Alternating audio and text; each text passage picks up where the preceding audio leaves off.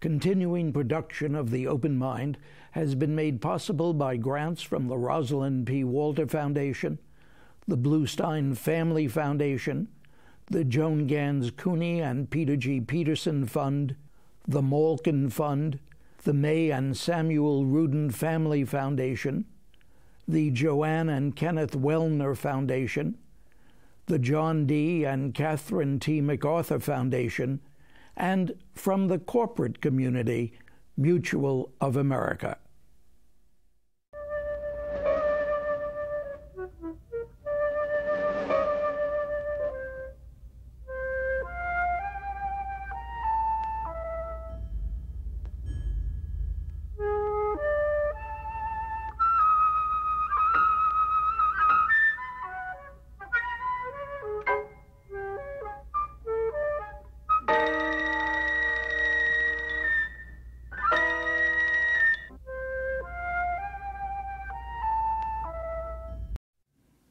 I'm Richard Heffner, your host on The Open Mind. And when Bill Moyers interviewed me on our 50th anniversary program a while back, a viewer waggishly wrote that perhaps L for longevity should become my middle initial. And now that's truer, much truer now than ever before, of course, as it turns 54 years since I began to produce and host this series, as indeed my wife and I mark our 60th anniversary this year, and particularly as I'll tell my new students at Rutgers this fall that I first came to teach history and political science on the banks of the old Raritan on July 1, 1948, one heck of a long time ago. In other words, I'm an old man, and I'll just assume as one of the prerogatives of age that today I may use Rutgers as the fulcrum for a further discussion of the role of massive public universities in 21st century America. Appropriately enough as well, my guest again today is Richard L. McCormick, who led still another of the nation's great public institutions, the University of Washington, from 1995 to 2002, then became president of Rutgers, the State University of New Jersey. But before we talk about public higher education and the ever more critical role it will play in our lives, I want to share with you a very brief Rutgers-produced visual presentation of how, like many others, this particular state institution of higher learning has grown to serve its citizens and the nation. Rutgers has a long and rich history as the 8th oldest university in the country. It became the State University of New Jersey in 1956, fully embracing its mission of teaching, research, and public service.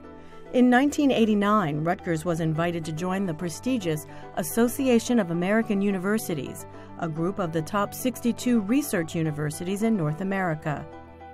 The university is rooted in New Jersey, one of the most diverse, densely populated, and complex states in the nation, making it an ideal place to discover and test solutions for the 21st century.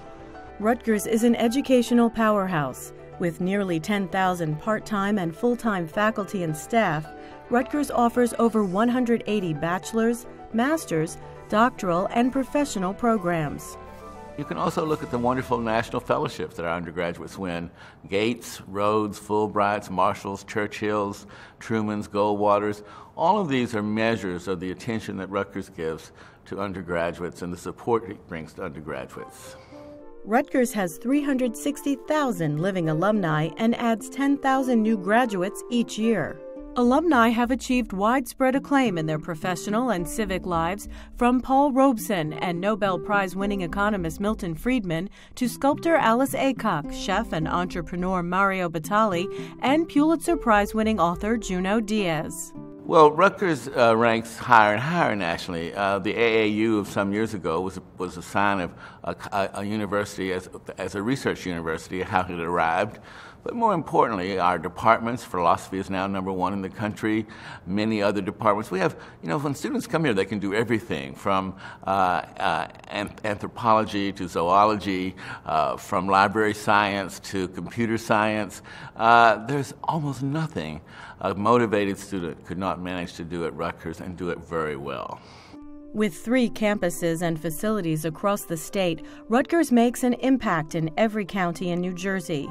It's a vital resource for New Jersey businesses, training sophisticated and highly skilled workers and providing data, reports, and other services.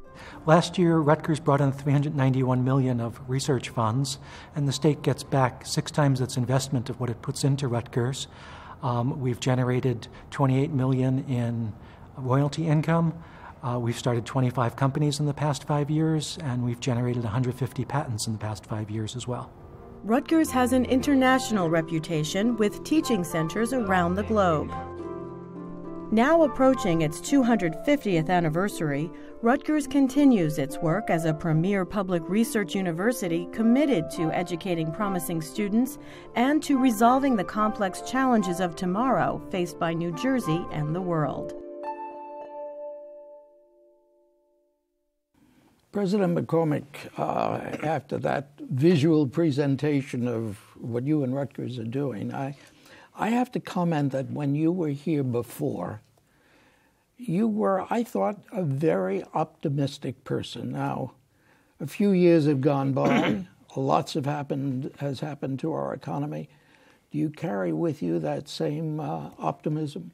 Well, I do. But like any university president these days, I'm certainly mindful of the impact of the economy on our students and on our institutions. And the impacts are important. Students are having more difficulty paying for college. They and their families may have experienced the impact of the downturn. And for our part, the institution has hurt as well. As, for example, New Jersey state revenues have declined. Once again, our institutional budgets are being cut, and the impacts are severe. If the recommendations set forth by our governor are enacted, Rutgers's base appropriation from the state of New Jersey will be back to where it was in 1994. Fortunately, our faculty and our staff and our students have undertaken a great many things to respond to that, and hence the basis for my continued optimism. Our faculty brought in more in research support last year than ever before, almost $400 million. Our foundation raised more than ever before, almost $130 million, and our all kinds of revenue-generating programs, executive education, continuing education, online education, are endeavoring to compensate for what we're losing in state-appropriated support. So my belief in the power of public higher education is undaunted, as is my conviction that Rutgers and other institutions like it will meet the challenges of the 21st century as well as they have the 19th and the 21st century, as well as they have the 19th and the 20th. Well, I know that when this program, when our discussion today is first seen in the New York metropolitan area, that same day, Rutgers will be celebrating Rutgers Day. And what, you had 50,000 or more people there last year? April 24th, 2010 is Rutgers Day. And last year, I think it was April 25th, the first ever Rutgers Day in 2009. We had about 50,000 people on our campus. And they saw no less than 400 examples, exhibits, presentations, speeches, opportunities for participation, performances, illustrating the wide range of what a great public research university does. It's so important to be able to share with the people of our state, and some came from beyond the borders of New Jersey. So important to be able to share the extraordinary range of educational opportunities we provide, research we do, and service that we give to the nation and the world based on the work of our faculty and students. Well, I know I'm prejudiced. I have my bias naturally. But I've maintained, after all these years of teaching at Rutgers, that in all probability a smart student who is well guided, who knows her or his way around, can probably get as good, at least as good an education on the banks of the old Raritan as any place in this country. Mr. Heffner, I absolutely agree with you. I'm a little biased too. I grew up at Rutgers. I taught on the faculty for 16 years before going away for a while, and now I'm returned as president, and you're absolutely correct. Our 54,000 students, biggest enrollment we've ever had, have amazing educational opportunities. Now compared to what they would experience perhaps at a wealthier private institution, maybe a small liberal arts college, they may have to work a little harder to find those opportunities and to take full advantage of them. But for those who do that, and happily the great majority of our Rutgers students do, they get a terrific education at an affordable price. Affordable price. Now, can that be debated? Sure, what does it mean, affordable price? Sure it can. Well, our tuition is currently about $11,000. If a student lives on campus and eats in the dining hall, in other words, the full 9 yards of the college experience, it would be about $21,000. It has risen in recent years, to be sure, but for that matter, so have the costs of all institutions. About 80% of our students qualify for financial aid, generally need-based financial aid. So the majority of them don't pay, shall I say, the full sticker price. They have help from the federal government through Pell Grants, and from the state of New Jersey through tuition aid grants, and from Rutgers, which sets aside millions of dollars each year for financial aid for students who need it. So sure, the price has gone up, though it's still a lot lower than many other institutions. And those who need help paying the bill will have it. You know, a little more than a year ago, Vartan Gregorian, the president of the Carnegie Corporation of New York, joined me here talking about the full 2-page, I called it an ad. Vartan was upset by that. He called it an open letter to President-elect Obama and his administration, urging the enactment of a Higher Education Investment Act. When in the middle of the night you face the realities, do you think we understand as a people well enough this matter of investment, of investing in higher education? No, you know, I really don't. My parents' generation of Americans living their adult lives in the decades after World War II understood it. They made vast and historic investments in higher education, inventing community colleges, dramatically expanding traditional institutions like Rutgers, investing hundreds of millions and ultimately billions in student financial aid and in scientific research. Those investments changed the nation and the world. They opened up higher education opportunities to men and women who never would have had it in earlier years, and they catapulted the United States into scientific and technological and, yes, economic preeminence. Those were investments that paid off hugely, and I'm afraid that the appetite of the American people for such investments has declined. It's not entirely gone away. Certainly the federal government continues to support scientific and technological research, though perhaps not at the levels that it should. Certainly federal financial aid is still there, though too much of that money is in the form of loans. But the states in particular have dialed back their investment in public higher education, believing, understandably, but I think wrongly, that the cost ought to be borne increasingly, perhaps eventually entirely, by those who are in the classroom and get the degree, not recognizing, as my parents' generation did, that our whole society benefits, our problems are more readily solved, our economy grows, and our opportunities are vastly enlarged when everyone has an opportunity to go to college, and that it's worth a collective investment, not just the payment of tuition by the student who earns the degree. You're an American historian. Pray tell, what is your own interpretation of that shift between your parents' generation, my generation? In fact, your dad and I taught together at Rutgers. What's happened? My dad, in fact, joined the faculty just about the same time that you did in the late Right. 1940s.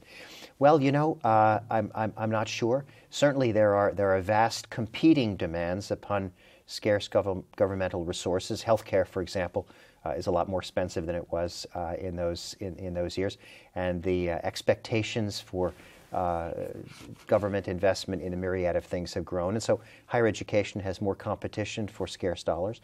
I think there's also a growing sentiment that those who benefit should pay. It's well known, for example, that a person with a college degree will earn very considerably more over her or his lifetime than someone without one. So the theory goes, well, let them pay. You mean take on debt? Let them take on debt, which is in fact what many of our students have to do, or let them pay more, let their family dip more deeply into resources they may have accumulated. Whatever the individual or the individual family, it is now thought, should bear the burden.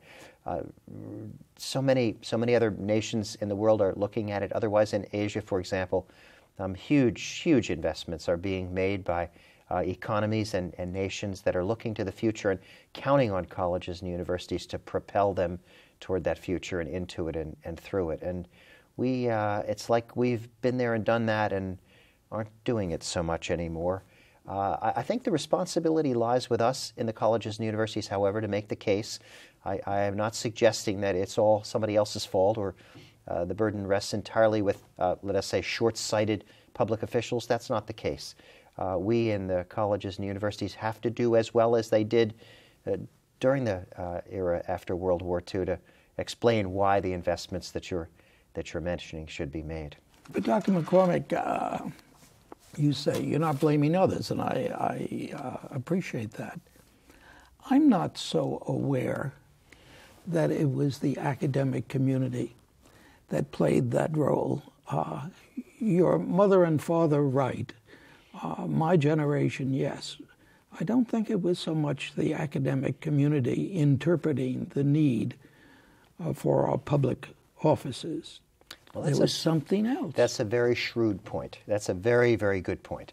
Men and women in public life and in business and civically aware people joined together, as it were, almost with one voice in that era to make the case for those investments. The college presidents of the day no doubt joined in, but they did not bear they by no means bore the full burden of explaining why the American people should invest in higher education.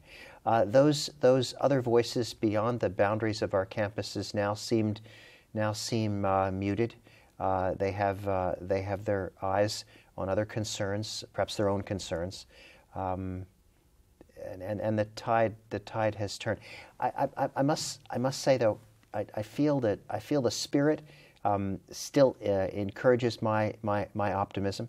There are few parents out there who do not want their children to go to college. There are few towns and municipalities and cities out there that don't want their institutions to be larger and to contribute more greatly to the economy. The American people, polls show every day, have a very, very high regard for this nation's institutions of higher education. And we are, and I mentioned this toward the beginning of my remarks today, we are finding other means to achieve our goals. So I wish that the spirit of investment that was in the open letter that Vartan authored and I had the privilege of signing to then President-elect Obama, I wish that spirit of investment was even more alive than it is today. But colleges and universities are resilient, are just as essential to the future of our people and the nation and the world as they were 50 years ago. And the determination of Americans to see their children to college and of communities to have those institutions thrive is the best evidence of it.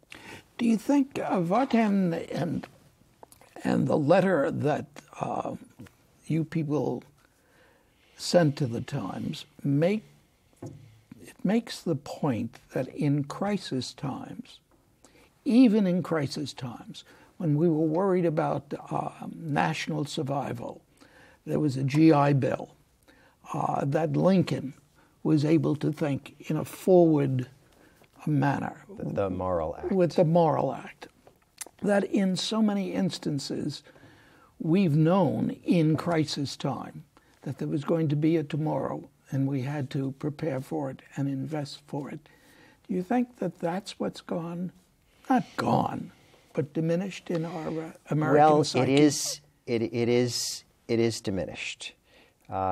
Certainly there are too few summonses by our leaders within the institutions and within the government and in business to a new day and a tomorrow of which we can be even prouder.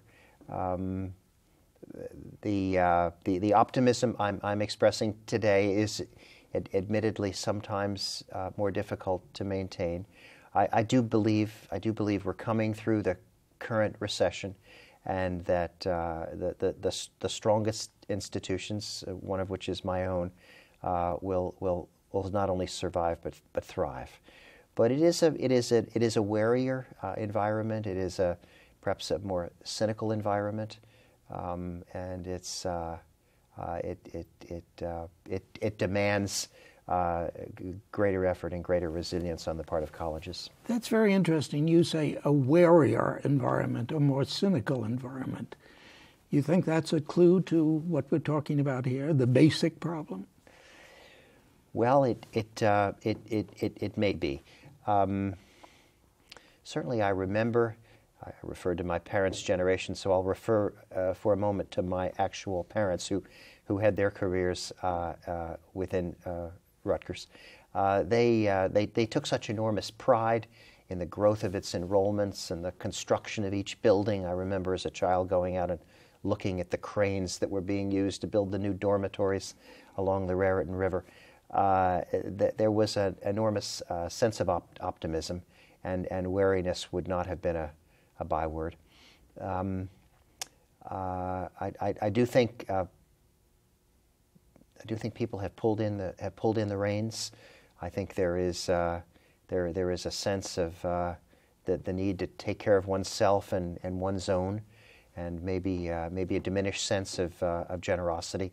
But the greatest institutions will rise above that, and will continue to produce leaders who summon us to be more than we currently are, and who will sweep wariness aside with their look to the future. Well, I know why you're the president and why I'm just a teacher, because you can maintain that optimism. And I find myself, maybe because of my years, awash in the sense that this concept of investment that Vartan and you and your colleagues, the chief executives of state universities, understood, that's not shared anymore. And I'm not trying to drive you down to my level of. Well, let me respond. It is not shared in the same way that it was in the 1950s and 60s and 70s. But besides my service as president, I also teach at Rutgers, just as you do. And I taught this year a first-year seminar for 20 19-year-olds, all from New Jersey, 20 19-year-olds from suburban New Jersey, both genders, all colors, very wide a variety of economic circumstances, but sharing enormous, affection for their university in which they are first-year students, but hope for the future, a belief the one is studying business, the other is biochemistry, another isn't sure what she wants to study, a third is taking a chance in majoring in theater, fourth is taking a chance in majoring in theater. They believe in themselves, they're grateful to their parents, they believe in the future, they're happy to be getting an outstanding education at Rutgers, and they complain that the meals on Saturdays aren't as good as they should be, and you sometimes have to wait longer for the bus than you would like. But the opportunity and the experience are a joy to them, and they ooze that from every pore. Well, I know that my honors seminar last year was the best I've ever had. The students were the best I ever had, and now, as the registration process goes on for next year, they look like they're even better in terms of the enthusiasm and the devotion and the understanding that you're talking about. I'm not talking about them, I'm talking about their parents. And I'm talking about those who are not making the investment. But let me ask what you think the impact will be of what President Obama has suggested thus far in terms of higher education. Well, I'm very pleased. The higher education proposals that he made were enacted by the Congress and signed by the President. It means that there will be significant improvements in the size and availability of Pell Grants over the years, that they will rise not as much as I would like, but that they will be available to more students. Pell Grants are it's the federal need-based scholarship program that depends upon the family's income. About 30% of Rutgers students qualify for federal Pell Grants, so it's terribly important. Unfortunately, the amount of the grants has stagnated for a while. Now it will rise. The federal government has also enacted and made universal the federal direct lending program, which means that the federal government itself will lend money to students who need it rather than through the middleman of a bank. This frees up many millions of dollars, which can be further invested in student aid, and I'm pleased that that recommendation of President Obama's has also been enacted. Do you think there was anything, when I began to teach at Rutgers, there was still the mass of GIs who were there. When that was over, when they were no longer there, teaching wasn't all that much fun for some time. Do you think there was something about the crucible through which they had gone that was then reflected in the attitude of all of us? Well, that's an interesting point. Yes, I do. I wasn't myself teaching at that time. I was far too young to do that. But now we're seeing a new generation of veterans return to our classrooms. They've been in Afghanistan and Iraq. They have, in some cases, experienced very, very challenging, life-changing trauma. But they are entering our classrooms by the hundreds. Rutgers has some 400 to 500 veterans in our midst right now, and they are a very together, impressive group of men and women. They're making themselves heard, and they're letting us know what they need and how much they value the education they're getting. God willing, they will do that and be the same influence that the returning veterans were back in the 40s. Dr. McCormick, thank you so much for visiting with me again today on The Open Mind. It's always a pleasure to be here. Thank you. Thanks. And thanks too to you in the audience. I hope you join us again next time. And meanwhile, as another old friend used to say, good night and good luck. And do visit the Open Mind website at www.theopenmind.tv.